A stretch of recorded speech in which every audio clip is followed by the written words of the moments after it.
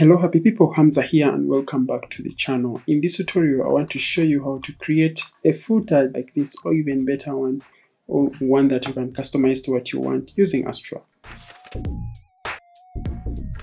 First things first, we have to be logged in back into our WordPress website, and we have to have Astra theme number one, and we also should have an add-on called Astra Pro. So the Astra Pro brings you a number of features here, and today we are going to basically look into the footer widgets, and you have to make sure that it is activated. To activate it, you simply click over here and then you have it activated, and once you click once again here, you'll have deactivated it. So we simply want it to be activated. Once it's activated, you simply click over here to customize, and once we jump into the customizer, then we will be able to choose what kind of footer we want and how to customize it and what is actually going to be in the footer area.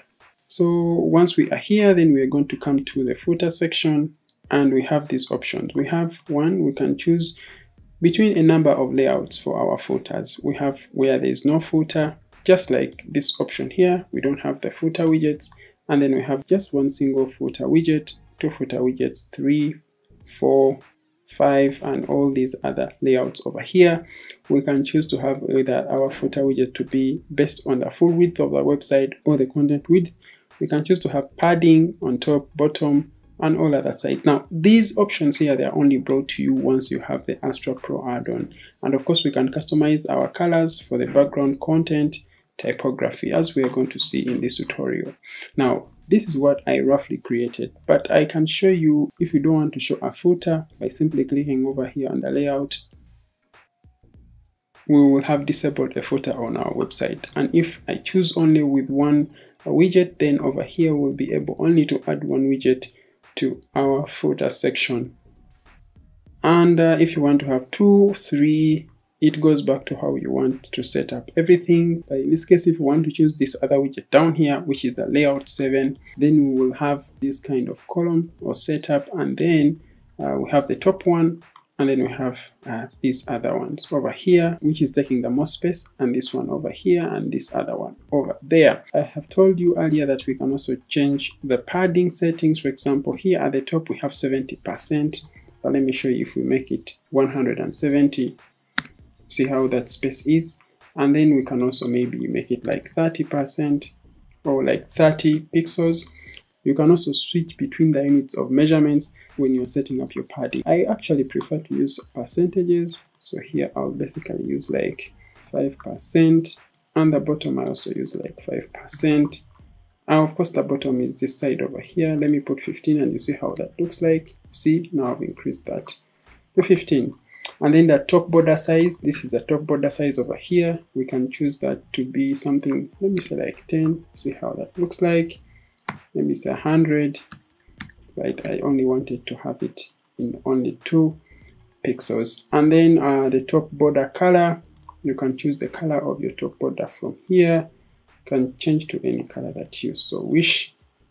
Maybe I'll leave it in something like that. Of course, the colors and the background. So the background is basically everything where our footer widgets is seated from here to the top over here. So we can choose this to be any other color that we want to use. Something, we can make it something like that. And then if we want to also use like a background image, we can simply select over here, and then we can choose an image from our library. But in this case, we don't want to use an image in our footer. So when we go down here to typography, we can choose the widget titles. In this case, it's inheriting the already set typography settings that we made in the customizer. And where is this? This is over here when you come over to the customizer directly, and you come straight over here to the global options and typography. And here we have the base typography where we set up our font sizing and all that stuff. So that's where our footer is picking from. This is where it's inheriting. So for the titles of the widgets over here, we can say we want our widget title sizes to be maybe 30. Look at how they look like. If you want them to be like 15 or 10, something like that. I prefer them to say like a 25. And then you can choose different sizes based on the device. Okay, so when we come over here on the tablet, we can maybe make them like 30. That will look so big. We can leave them to be like 25. And on the mobile, you can still make changes to that size, maybe like 20. So when I switch back to the desktop, it will still look really fine. And then here you can choose on the weight, or you can simply say inherit on how you had set up the title sizing in the typography section. But in case you want to have a unique one, you can simply choose a weight over here. Transformation for the title, you can also choose right from there. Let me say capitalize or uppercase, or simply capitalize, or simply we inherit from what we had already chosen, the line height and all that stuff. On the other hand, the widget content is what we are showing from the widgets. So here we chose to inherit the font and the sizing. Let me say if we put like 15 over here, that's how it will show up. If we make it like 20, that's how the widget info will be like. But I prefer to use something like maybe 14. I think 15 is better. Okay, so that doesn't look too big and not too small. At the same time, we can also use different sizings on different devices. So let me say 15 over here once again. And here it looks okay on the mobile device. Once you are done with that, you can simply update. But before we do any update, I want to show you how do we get to have these widgets as they are over here. Before, I'm going to go back here and choose the layout which I want to use, which is this one over here. So it's the fourth layout, and that means that I'll be creating something like this. I have this column 1, column 2, column 3, column 4, and I have one widget here. In column 2, I have 2 widgets, and column 3, 1 widget, and column 4, I have 2 widgets, but one doesn't have a title. So that's how I come to have this, by choosing the layout 4. And how do I choose what appears in which column? So you simply go back over here, and then you simply come over down here to the widgets area. And here, by choosing the widgets or the layout 4, automatically you'll have 4 widget options over here. And by having them over there, then you can simply click on the first widget area, which is the first widget area here. You can simply add whatever you want. For example, here is the About Us. You can change that to whatever you want, maybe company. So I rename it, and then over here you can simply enter your company details. Once you're done, you simply update. If you want to add another widget over there, you can simply click over here and then choose a widget from a couple of what is over here. If you want to make changes, let me say on like this other fourth one. So I'll simply come here to the widget area 4, and you realize I have 2 widgets already assigned to that. And I have the first one, which is an image widget. I simply came over here to the add widget, then I searched for image. And once it showed up over there, then I simply added my image widget over there. And then I simply came over here to add image. And then I came over here to the library. And under the library, I came straight down here. I chose my logo. I added the image to the section. I can even add the URL that goes to a specific website over there when someone clicks on that logo. So I simply get this, I come back to my footer section, I add that over there. I'm not going to add a title. You see how it looks like at the moment? This is how it is. The widget, logo, and then I've added the URL. Then I simply update. Now what I'm going to do is I'm going to have to delete this first one. So I'll delete this, simply remove, and then I will rearrange this widget to come on top over there, and boom, now we have our logo showing up over at there. So that's how you can assign which widgets are going to which column in a specific layout that you choose. Now, once you are done assigning which widgets are going where, we can simply come back here to our footer area, and then we make sure that everything is simply as we want it to be like. If you want to increase a bit over here, you can simply add something based on what you want. We'll make it like 5, then you simply hit publish. And once you hit publish, this was the default one. And this is what I had created earlier. But now we are going to see what we have already, or the changes that we have made. So once I scroll over down here, you realize that now we have made our changes. We have our logo here, and this logo, when someone clicks on it, automatically it's going to go to this URL down here. See, that's where it's going, and this is the URL that we had assigned.